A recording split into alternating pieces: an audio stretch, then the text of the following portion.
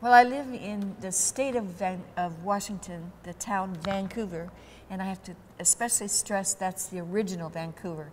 Canada's got the pretty one, but we've got the first.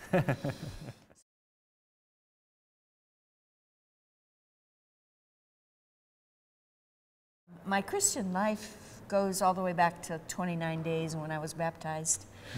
I believe in infant baptism. Wonderful. And it carried through all the way. I decided at age 3 I wanted to serve the Lord full time like my dad.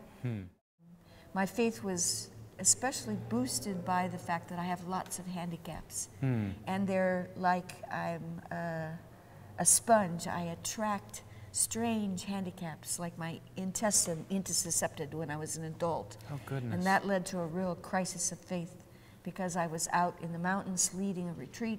They had to rush me down to a hospital for emergency surgery.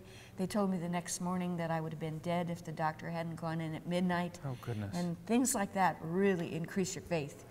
You see what a miracle that God kept you alive.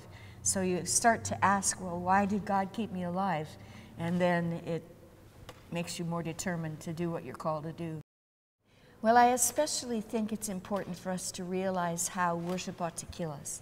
That it needs to make us very aware that we are incapable of rescuing ourselves.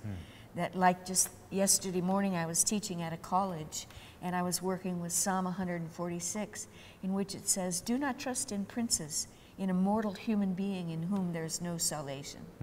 There's just no rescue in ourselves. And because there's no rescue, that's why we die daily.